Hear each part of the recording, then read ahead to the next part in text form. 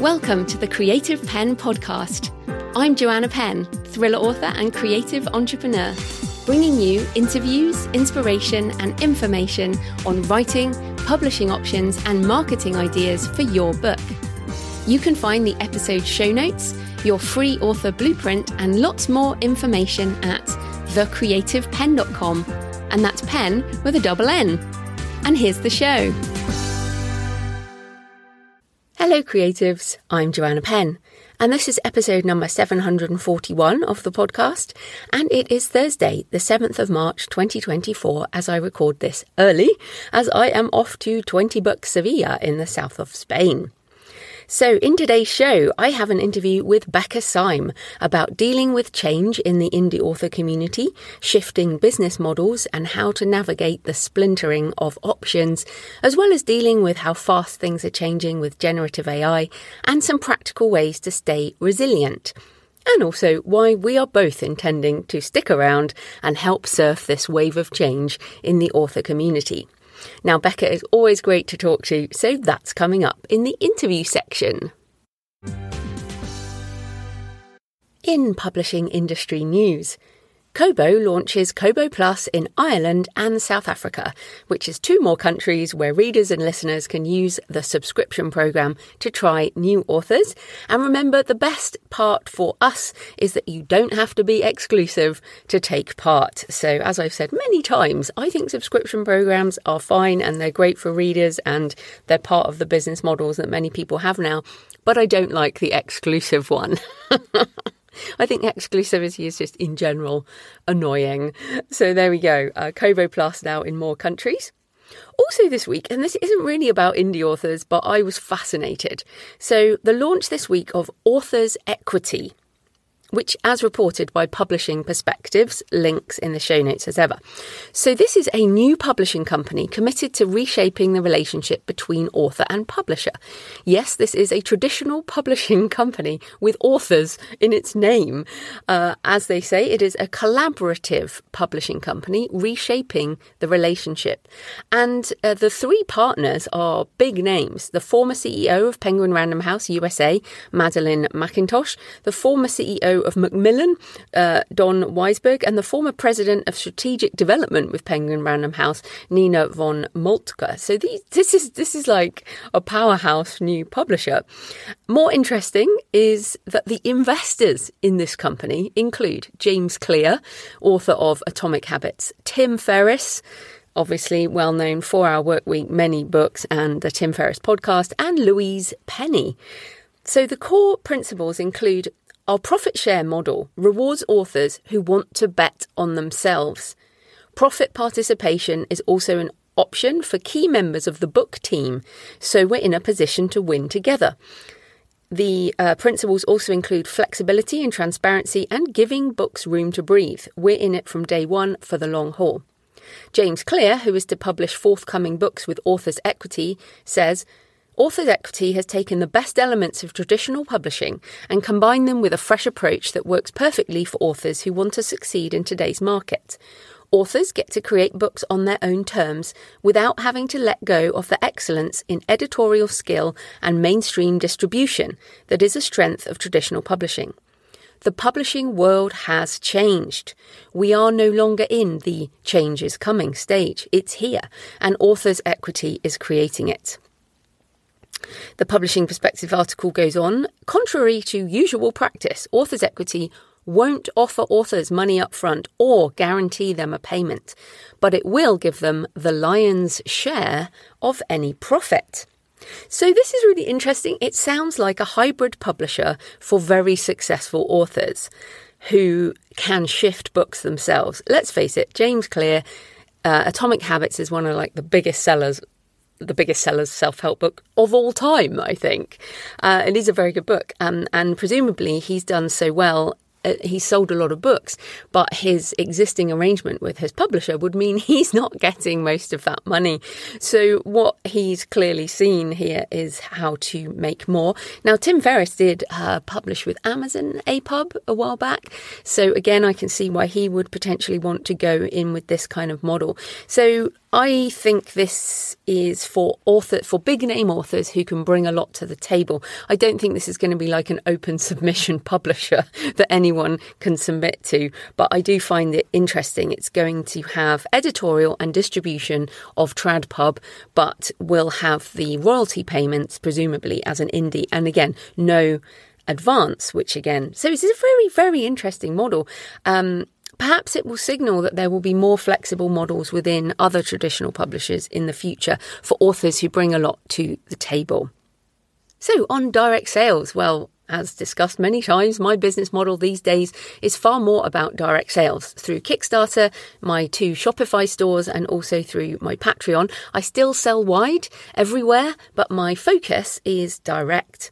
And Dave Chesson at Kindlepreneur has an article this week on insights based on a survey on selling direct, which I broadly agree with.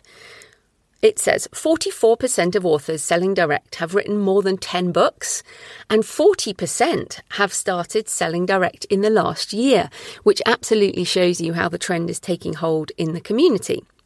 One factor emerged as critical to the success of direct sales, and yes, you guessed it, it's an email list. So if you have books and an engaged email list, you can always sell your work. So if in doubt, concentrate on those 2 things, however you want to sell and publish, whether you want to get a traditional publishing deal, if you want to do well on the retailers, if you want to sell direct. If you have IP, intellectual property assets, books, and an email list, you're going to do better on any platform. Dave offers some tips on building an email list, but for me, it's been the same thing for 15 years. Give away something for free, like my blueprint, thecreativepenn.com/blueprint, which I recently rewrote completely. So that's the new blueprint, or my free thriller at jfpenn.com/free.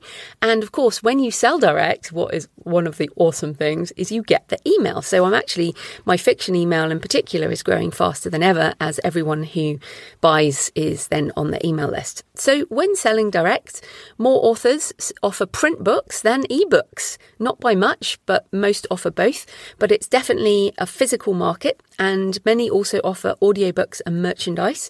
Selling direct is all about higher average order value, how much you make for each sale. So having multiple products, bundling and more can really help.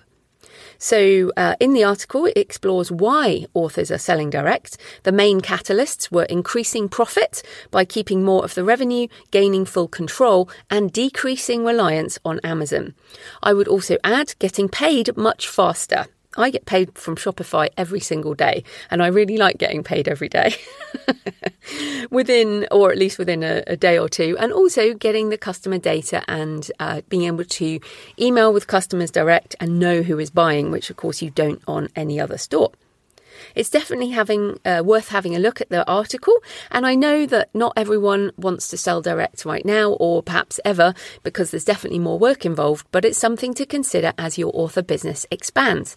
And in the meantime, keep writing, keep building your email list. So that's on Kindlepreneur, and I will link to that in the show notes.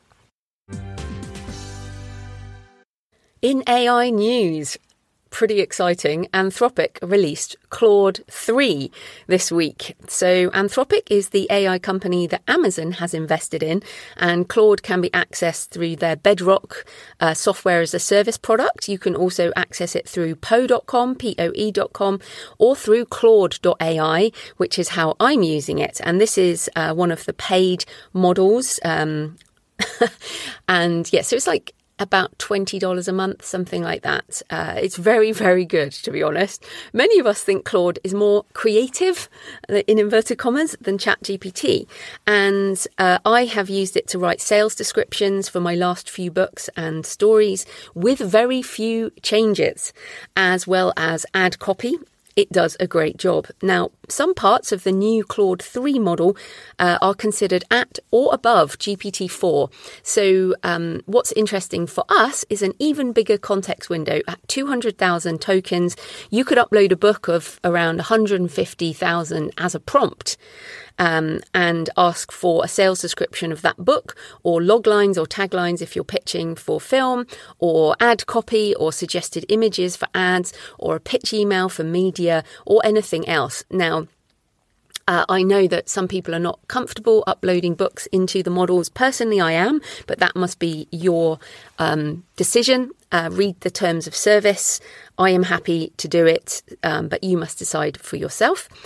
You can also get transcription from images. So this is actually really cool. And you can do this on ChatGPT as well, but I was doing it on Claude. You can upload a picture of a page of your journal that's handwritten, and it will transcribe that into text, which you can then copy and paste, and you've got it in text. And it actually does a pretty good job of my handwriting, which is a real scrawl. Like Jonathan can hardly read it. So I actually, this only came out like a day and a half ago, and I played with it straight away. I played with it as soon as I got access, which I guess was a day later. I uploaded my work in progress of Spear of Destiny because I'm a discovery writer, right? I'm still struggling with what the hell happens next. And I asked it for to suggest missing scenes. So the prompt was, so I uploaded the document and then I said, please suggest missing scenes in this story that would complete the open story threads and complete the character arcs. And I did not expect this to work because the prompt is very much a sort of editorial question of what will make this work in progress a complete book. And it was very good. It came up with, I asked for 15, it gave me 15 and explained why the scenes would be a good idea in order to complete various character arcs, which was all correct. The recall is much, much better. I also then explored how to improve a particular character, and then I went to chat further with it, expand on various deeper aspects. I also uploaded, so I'm writing some scenes in the Library of Congress in the USA, and I uploaded some pictures I took in the Library of Congress, and I asked it to describe the scene, the setting in my style, in the same style of the document, and from the perspective of my character Morgan Sierra, knowing what it did about her religious and her attitudes in general from the rest of the book. So I'm very impressed. I was using Claude.ai, paid subscription, the Opus model. There are 3 models in this family of Claude 3. Opus is the most intelligent. It does take like a minute or something to process. But what is also interesting is, given this is so close to GPT-4 level, and in some tests, and I'll link to this in the notes, but in some tests it is performing above GPT-4, I would expect that we will see another model from OpenAI soon, maybe 4.5, in order that they stay ahead. So remember, if you've only used the free versions of these tools, it is well worth trying the paid version, even just for a month, as they are significantly better and more useful. And of course, you don't need to use them for any writing. I don't, although I don't have a problem with it. I use them more as a sidekick for ad copy, for, brainstorming and all this kind of thing. But yeah, I think if you haven't tried these sort of more professional models, you don't really understand how useful they are. And if you're not getting good results, then you need to improve your prompting. Now, I mean, considering I've been playing with this since the day that ChatGPT was launched in 2022, I have been using these models. So I feel like I pretty much know how to work with them. So if you're just starting out, remember that you'll need to play with it. It's a conversation, and have fun. So in personal news, I am still writing the first draft of Spear of Destiny. And yes, as I mentioned, although I use AI as part of the process for brainstorming, helping with descriptions, I still write and edit my own words. I finally finished some pretty epic scenes in Lhasa, Tibet, which were heavy on the research in terms of sense of place, because I have not been there.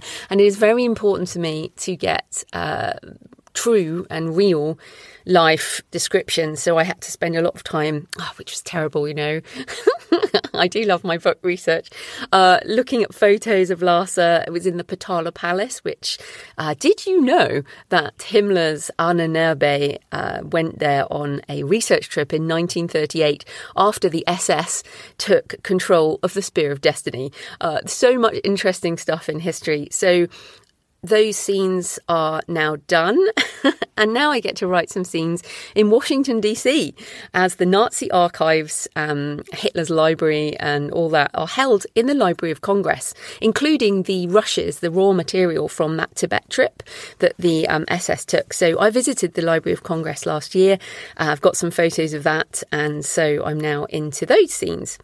The Kickstarter pre-launch page is up. You can see the cover if you want to be notified as well. jfpenn.com/destiny. On audiobooks, I have finally commissioned my Arcane series narrator, Veronica Giguère, who is, yes, a human, to record the first 3 books in the series again. So that's Stone of Fire, Crypt of Bone, Ark of Blood. So she did them years ago, but I rewrote them in 2022.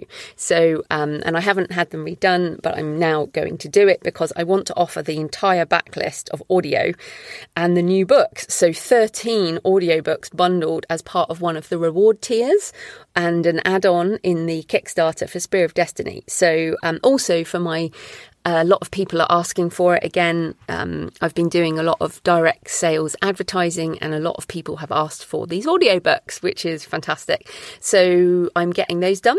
I am also off to Sevilla in the south of Spain as soon as I finish this, basically. But I'll be back by the time this goes out, but I'll tell you about that next time. I'm speaking on the AI-assisted artisan author. This week, as this goes out, I'm going to be at London Book Fair, so it's a bit of a mad couple of weeks. I'm chairing a panel on authors and technology and the future with Orna Ross and Michael Leron. I'll be meeting up with various people, attending sessions, and for the first time, London Book Fair, which is a traditional publishing event, is doing a lot on AI, which is very interesting. It demonstrates how much generative AI is penetrating and affecting the industry. So I'm sure there will be a lot of hand-wringing, but also there's some very interesting sessions that I'm looking forward to. If you're going to be at either Seville or London Book Fair, I will be around. Say hi. I'm always happy for selfies, but no hugs or handshakes. I managed to avoid getting sick in Vegas by doing that, so that's my plan now. If you are going to London Book Fair, wear comfortable shoes and bring an external battery to charge your phone. And that is generally a good tip for any conference or event or trade fair, whatever.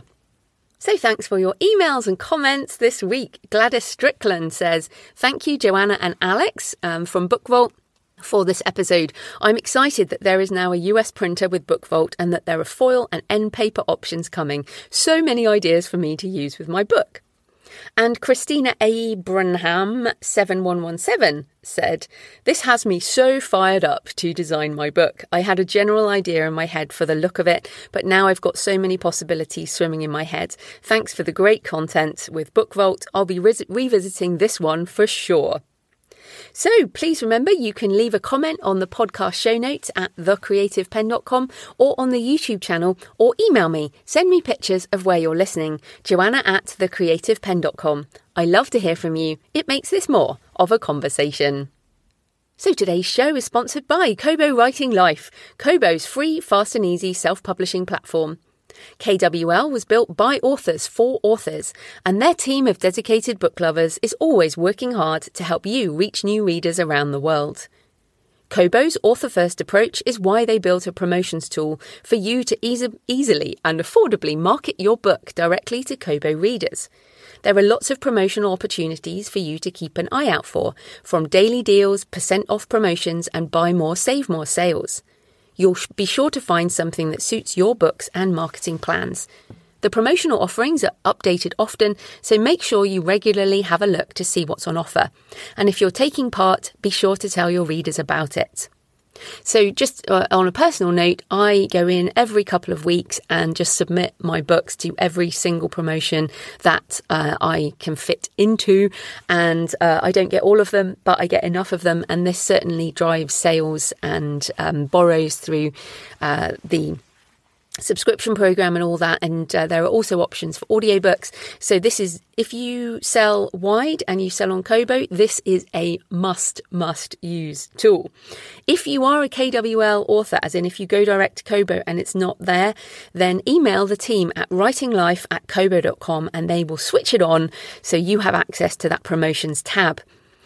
That's writinglife@kobo.com. Also, you can use that for any question. They are a really friendly, helpful team. If you want to learn more about KWL, check out the Kobo Writing Life podcast wherever you are listening to this and find them on social media. You can create your free account today at kobo.com/writinglife. So this type of corporate sponsorship pays for the hosting, transcription and editing. But my time in creating the show is sponsored by my community at patreon.com/thecreativepenn. Thanks to the 6 new patrons who've joined since last week, and thanks to everyone who's been supporting for months and years. As this goes out, last week I shared a video on eliminating tasks, saying no, and setting boundaries, which went up in the Patreon. If you join the community, you get all that, as well as all the backlist videos and audio. There's lots on various aspects of AI, as well as access to the monthly Q&A, where I answer patron questions, which is like an extra solo episode a month. The Patreon is a monthly subscription, the equivalent of a black coffee a month or a couple of coffees if you're feeling generous. So if you get value from this show and you want more, come on over and join more than 1,000 authors. Join us at patreon.com, patreon.com/thecreativepenn. And remember, you can also access the content through the Patreon app, which has easy access to view and listen. Right, let's get into the interview. Becca Syme is an author, coach and creator of the Better, Faster Academy. She is a USA Today bestselling author of Small Town Romance and Cozy Mystery, and also writes the Dear Writer series of non-fiction books. So welcome back to the show, Becca. Thank you. Thank you for having me again. I love being here.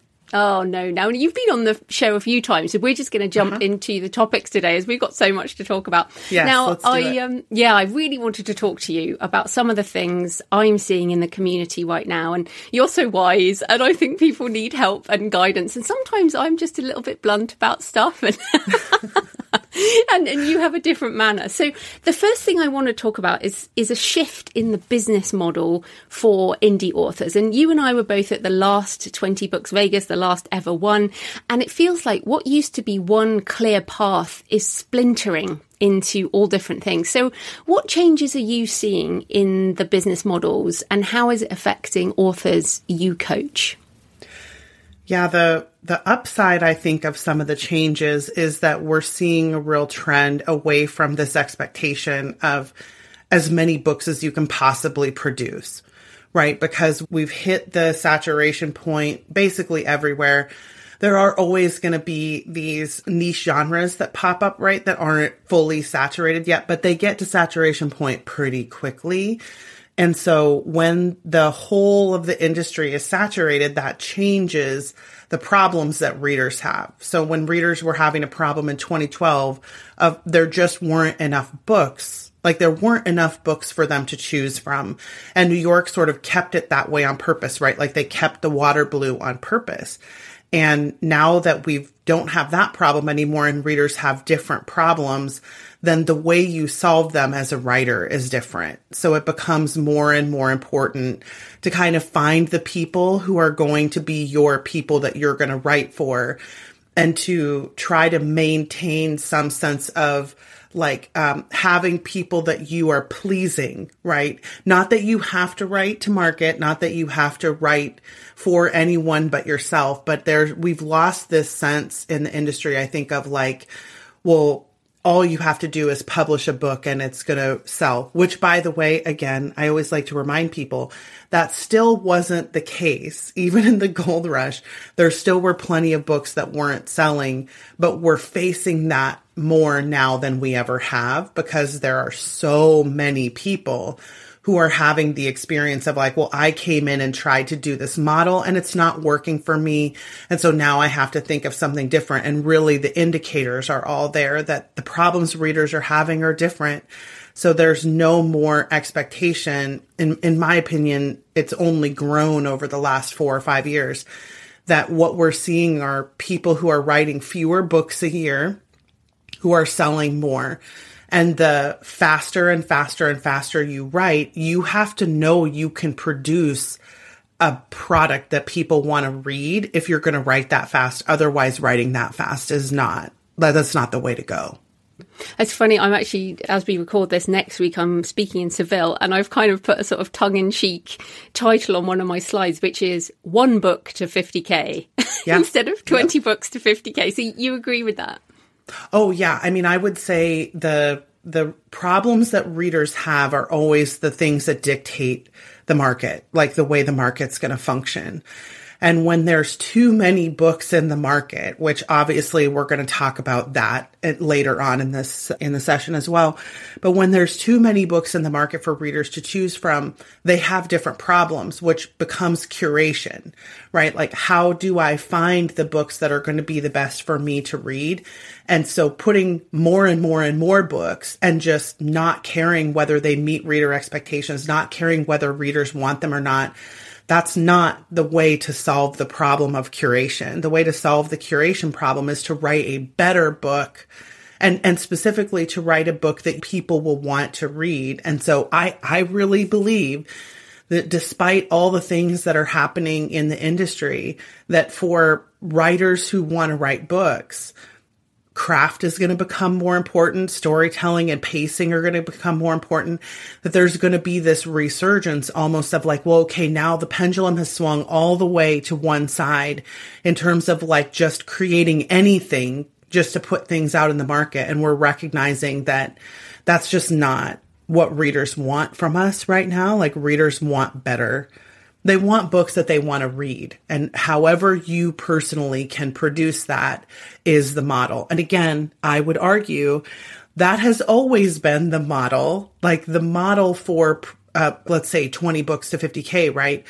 For the people who can produce a lot of books, then that was the model. But for people who couldn't, there were still people who were only producing 1, 2, and 3 books a year, who were making a living writing, even during the gold rush. So me. Yeah. Like, it's always been that way, that however you can produce a book people want to read is how you should produce it, and not to pay attention to what other people are doing. But again, like, in an industry that's very competitive, it's hard to have that certainty about your own process. So I guess that's always what I'm hoping that I can do, is to help people increase their certainty in their own process. So I guess that's one thing, is the writing a lot of books is, and especially we'll come back to AI, but there's a lot of ways to produce a lot of books very fast. So we can't compete on being a machine in terms of production. But another change, I think, is that, again, the focus up until reasonably recently, I guess, was Amazon. And then, of course, there was KU plus ads, that very digital first model. But then even authors who go wide were focusing very much on retailers in general. And it seems like there's also the shift into the selling direct model in different ways. So what are those other business models you're seeing? Yeah, I mean, I would agree with all of those, just in terms of the more reader focused that we can become. I think the more we can think about how to solve the problems that readers are actually having, the more likely we are to maintain sustainability long term. Because if what readers want is more of your world, then you giving them more of your world via something like Patreon or doing Kickstarters or something like that is going to be what will keep them invested in your platform over choosing to go to other people's platforms, right? So there's this element for me of, when the world shifts, like, we can't control what happens in the world. So you can either react to it or not. And when the world shifts and we move towards this, people want curation, people want more good books, they want to go deeper into the things that they really like. They want more community. Like, those are problems that we can solve for them. if, again, like not everybody's a community builder, I get that, but those are problems that we can solve for them. And using things that are more personal, that offer more access, that give us more control over the data is definitely, that seems to be the pendulum swing that we're in right now for sure. Well, can I just ask you then on the psychology side, because you're really good with this stuff, and that there is a big ego shift when you move to like selling direct, like your Kickstarter, Shopify stores, Patreon, Ream, any of this stuff. There is no bestseller list. There's no measurement of, no one else can see how much money you're making, which in one way is freeing. And in another way, well, no one can see your sales. Like most of my sales are now no longer tracked by any industry metric. They're kind of invisible. There's this invisibleness of selling direct, which on the one hand, as I said, is great. And on the other hand, the ego sort of is blasted by this. And a lot of people ask me this. They say, but you can't hit a bestseller list this way. So what do you say to people who are like, well, I need to be seen in that way?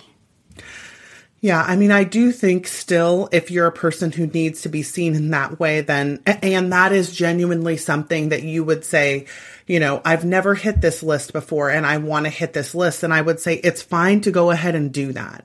But just know that that is a model that's not necessarily moving forward in the future, right?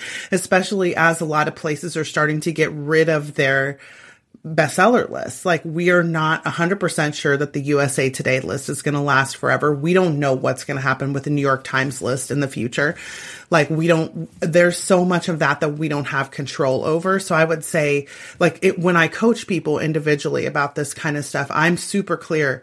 Like there are still a lot of people who would benefit from being in trad publishing. There are still a lot of people who would benefit from doing the sort of older model of like trying to hit a list because that's something that really is a marker for them. It's something they've always wanted. But similarly to, you know, talking about other topics that we're going to talk about, there's a level of grief of, well, that industry doesn't exist anymore, right? Like the industry that we had in 2012, in 2014, or in 2016, that doesn't exist anymore. And so we can either be really frustrated by that and be caught up in this, but I need it, or we can shift into trying to find other ways to meet our ego needs. And just on a side note, because so much of this psychologically is, when it meets an ego need for you, is it actually meeting a beneficial need, or are you in survival mode when you think about not getting that thing and you don't realize it? And this is part of why I'm encouraging people to read Claire Taylor's books about the Enneagram, because she deals a lot with that subconscious fear that's underneath, like what happens if I don't get what I want. And I think a lot of us are caught up in ego stroking that is not coming from, let's say, a strengths place, right? There are some strengths that do need to be seen as being successful, and that's a beneficial thing because it motivates them and makes them successful. But when it's coming from a place of fear, like I won't be okay if I can't prove to other people how much I'm selling, then that's a really different conversation from like, no, seeing those markers motivates me and helps me to compete with my peers and stuff like that. Those are two super different conversations. And if I'm coaching someone and it's very clear, like, this doesn't feel beneficial, this feels like a fear-based thing, I usually will refer them to Claire's book. Well, Claire will be coming on the show soon. I haven't spoken to her yet, but yay. But on that, this is something I have been thinking about. There have been some things happening in the community where I've been then questioning if I let this go, this podcast go, and I let go my desire and the status I do get from being visible in the author community. Sometimes it's very difficult, as you know, because you're in a similar situation. But sometimes I just think, well, what could I just be just a writer and shut up and stop talking about it and just do it? And I do question, like, is it coming from a place of fear? Like, could I survive that way? Or is it that I do want to be part of the community. I want to help people. And actually this podcast does help more people than my books do. But it's something I struggle with all the time. And I mean, how do you deal with that? Yeah, I have similar questions too, right? Like, is it coming from a beneficial place for me? And here's how I internalize it, because I know you also have futuristic as this in one of the Clifton strengths, right? So I'm constantly imagining my paths forward and then living in that future of like, what would it feel like to exist as a writer, as a novelist in an industry where I do have so much knowledge about how this works. And I have so much context about what success and failure looks like and how to help people. Could I sit back and watch people struggle because I'm never going to not be in community with writers. If I'm a writer, I'm always going to be at conferences. I'm always going to be talking to people. Could I sit there and watch people struggle and know that I could be helpful and not help? Like, is that possible for me to do? And when I imagine that future, I think, no, like, I don't think I could do that. Yeah. But what is it about my current situation that I don't like?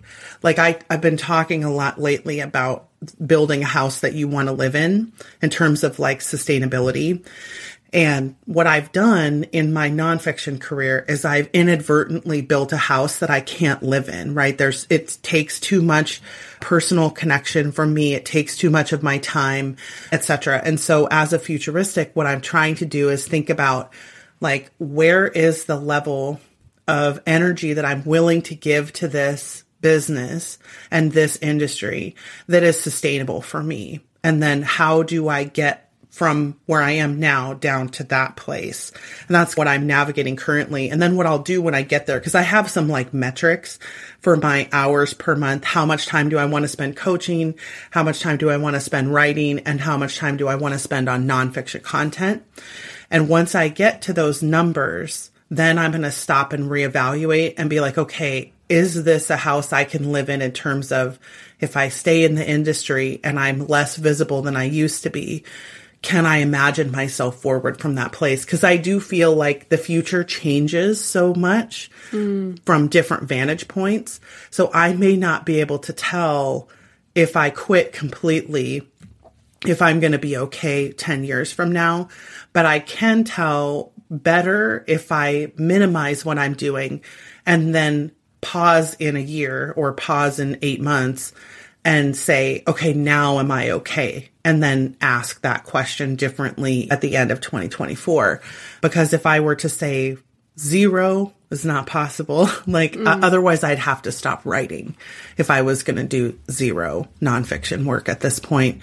And so for me, I'm constantly thinking about if I was doing it this way for the next 10 years solid, would I be able to maintain that? And then that's kind of how I set my expectations. Yeah, and I think for both of us, so people listening, no, neither of us are going anywhere. Yeah, because we both feel like we are committed. It's just there are ups and downs in the process. But it is interesting, this future casting. And as you say, both of us have futuristic in our Clifton strengths, but a lot of people don't. And I feel like this splintering of the business models. I mean, I get emails every day right now, I'm sure you do, where people say, I've heard that things are like, I can't just publish on Amazon and sell a book anymore. So what do I do? Like, you're talking about Shopify and Kickstarter, but I don't have an audience. Or someone's talked about Ream or Patreon or Substack, or now someone's doing a trade show or whatever. And like, how do people deal with the uncertainty? And it's like you said, building for 10 years time, because that's what I say. It's like, well, if you started now on whatever path, in 10 years time, you're going to be somewhere.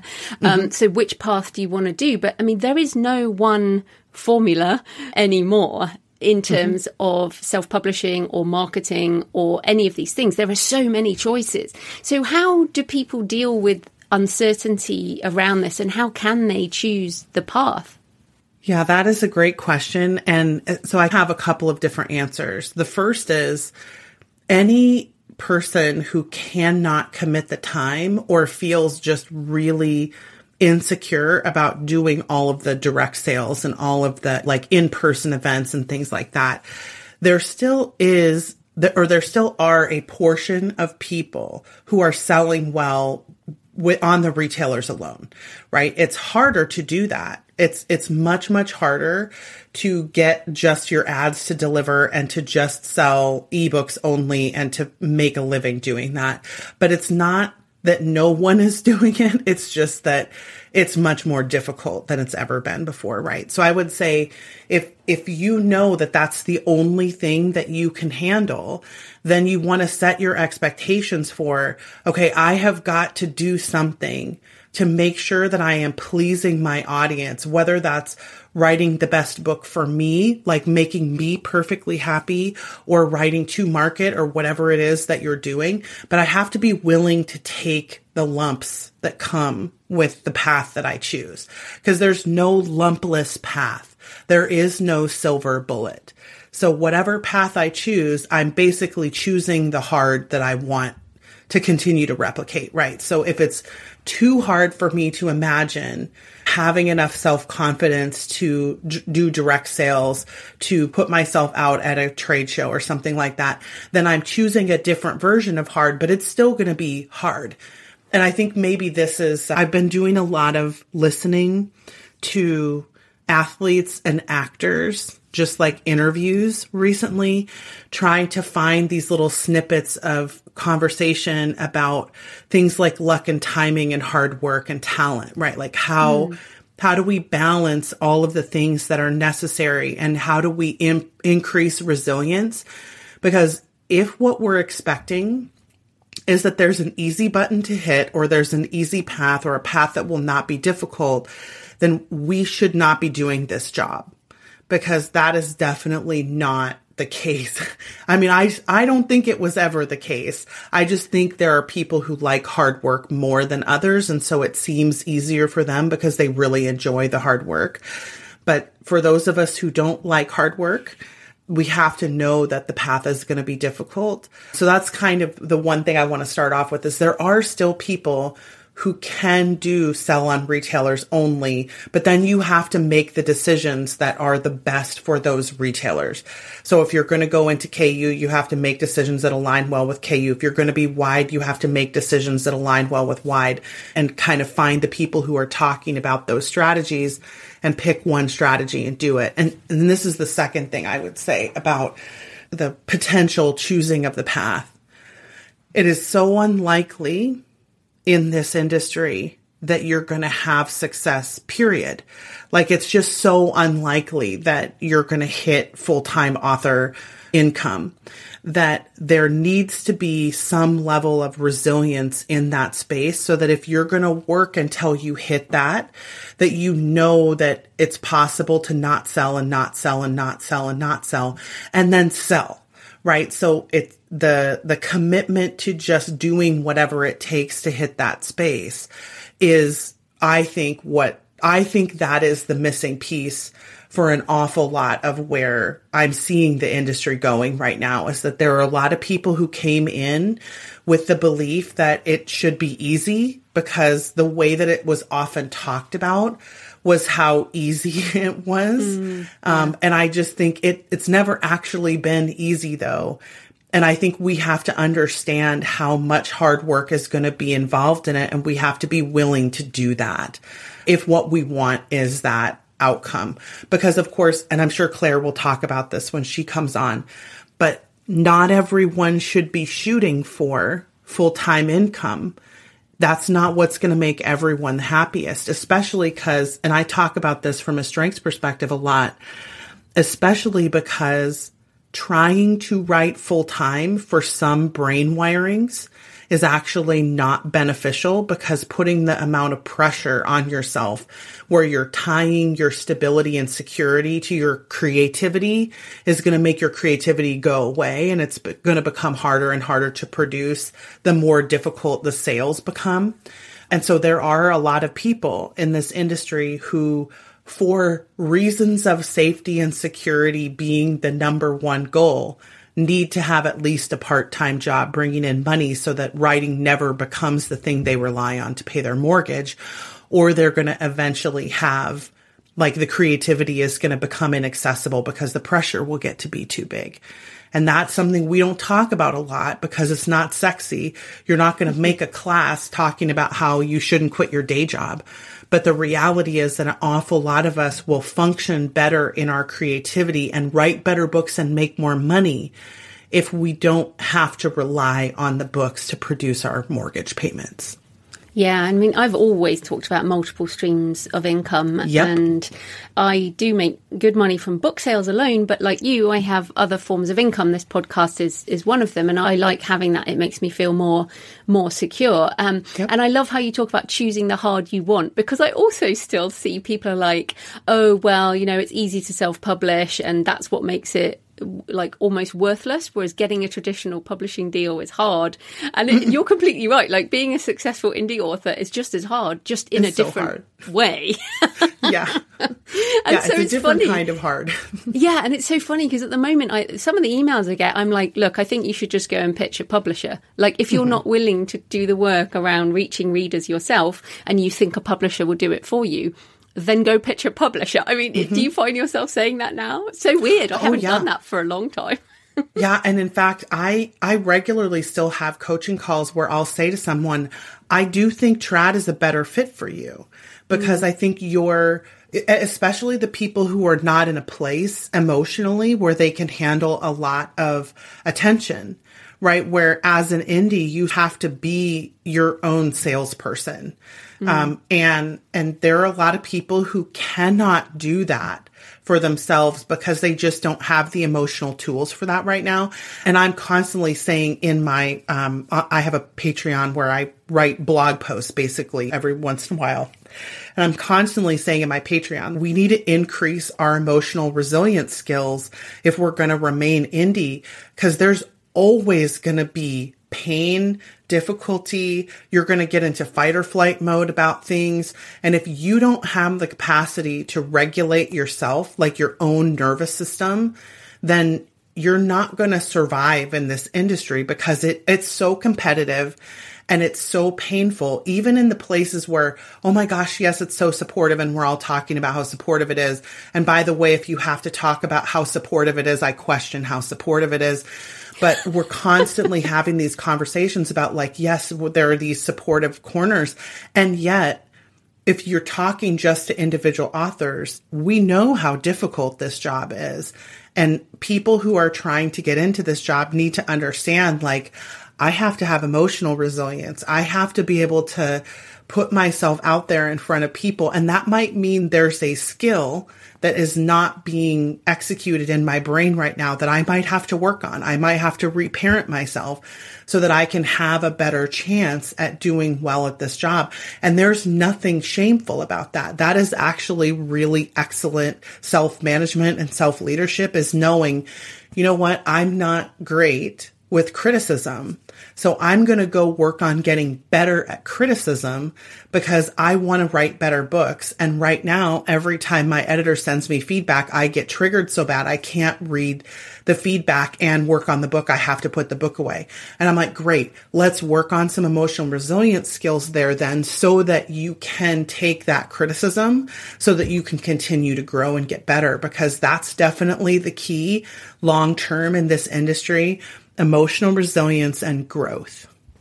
Oh, so much there. Well, talking about resilience then, another big impact right now is the discussions around generative AI. And I mean, you and I have been around this industry a while. We've dealt with some of the big waves of war within the community. I mean, there's been a number of these. There's also been some kind of real hate at different points around various people's choices, and a lot of, again, splintering. I feel like it's quite a relevant word around people's attitudes around generative AI. My listeners are at least AI curious or AI positive. The anti-AI ones have gone away generally by now. So we sit in between the thing, but a lot of people are going through a difficult time. We mentioned grief earlier, and I do want to come back to that because I feel like I faced some of these existential questions around AI a year or so ago. And I feel like I've been through some of this, and there's a recalibration of what it means to be an author, why we write, this kind of focus on craft and the process rather than the outcome. Can a machine do this better than us? I mean, these are some big questions. So how do you see people dealing with this kind of badly, and how do we deal with it well?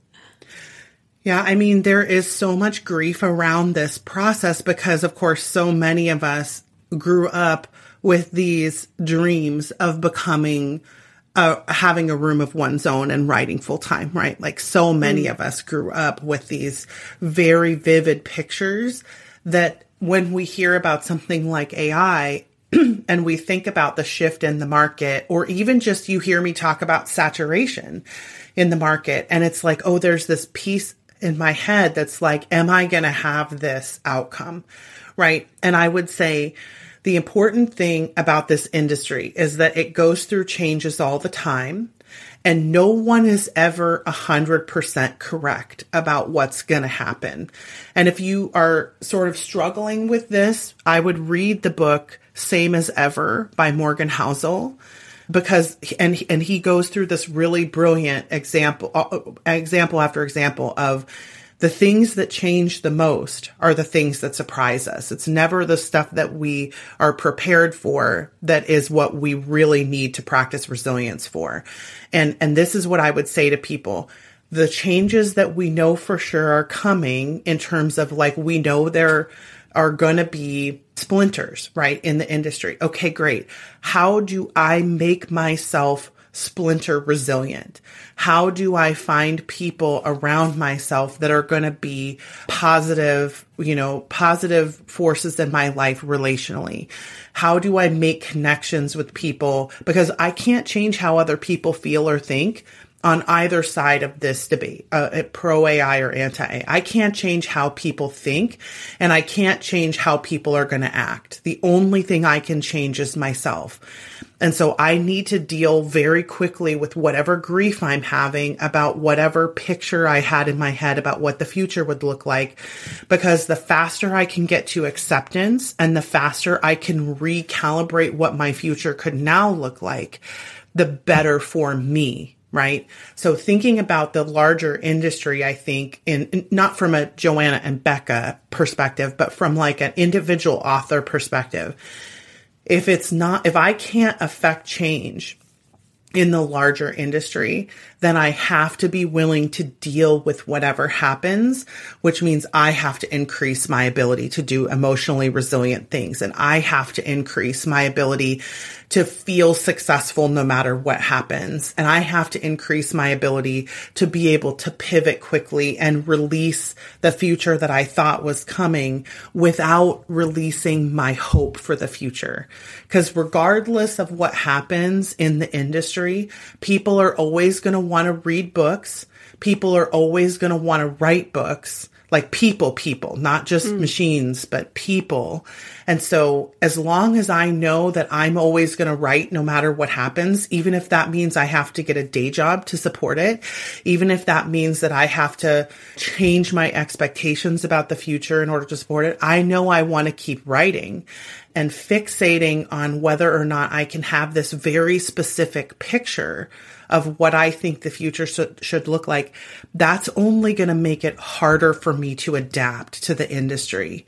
And it doesn't mean that I have to release any expectation of how I will feel, because that's usually what the picture is going to produce for us, right? Is the picture produces freedom, or the picture produces gratitude, or it produces security. And there are other ways to find that other than the very specific picture that I have in my head.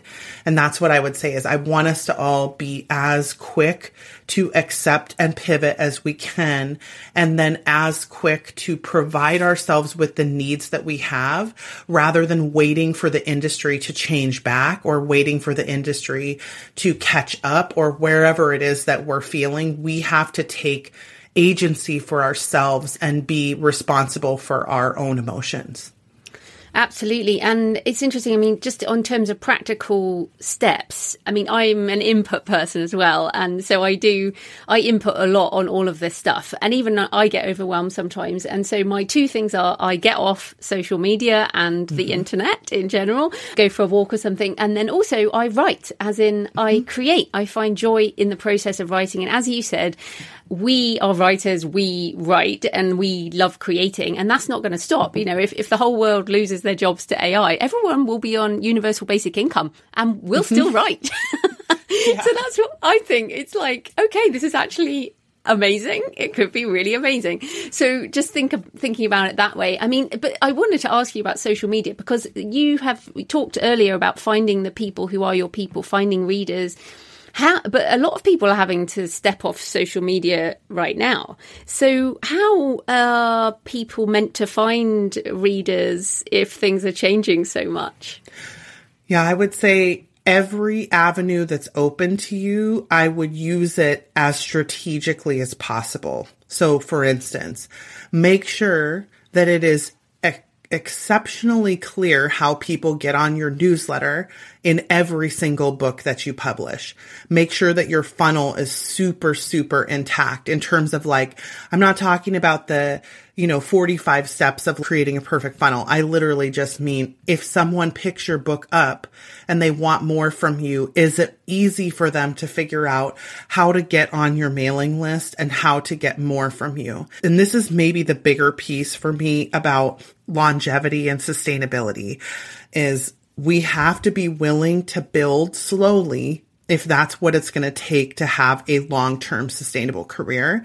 And it's possible that me getting a book bub every once in a while and me running some ads and me, sort of chugging along in my book sales and then building my newsletter organically, or building my community or my Patreon organically, is going to be the way that I'm going to function the best, because it allows me to not be as present on social media.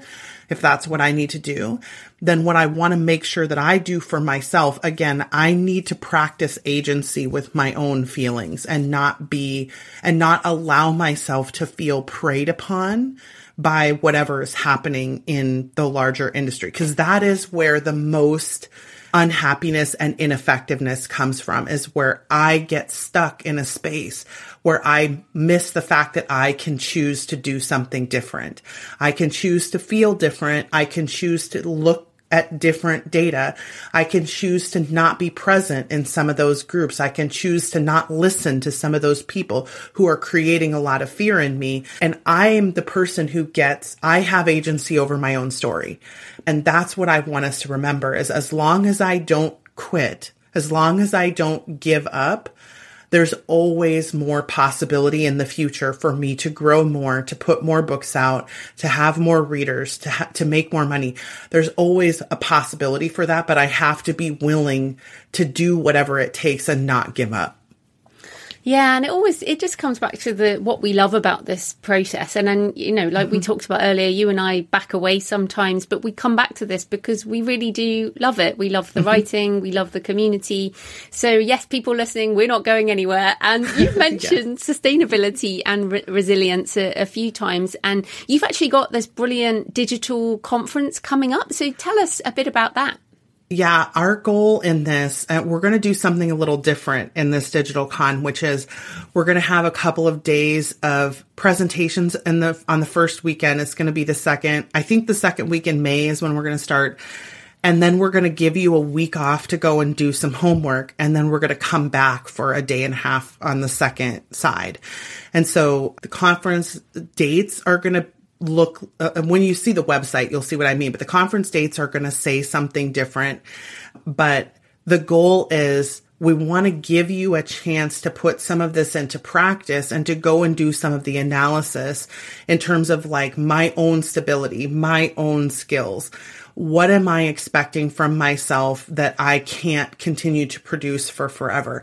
How can I build a sustainable, it's basically the question, how do I build a house that I can live in? Right. And so the big question for me in this conference, and we call it the QTP con, I think, the question, the premise con every year. But basically our goal this year is to talk about building sustainable author businesses.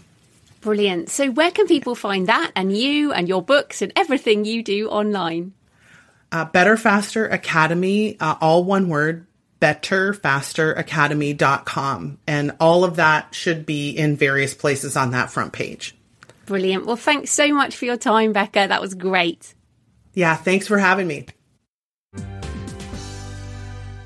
So I hope you found the discussion with Becca useful as we go through another wave of change as indie authors.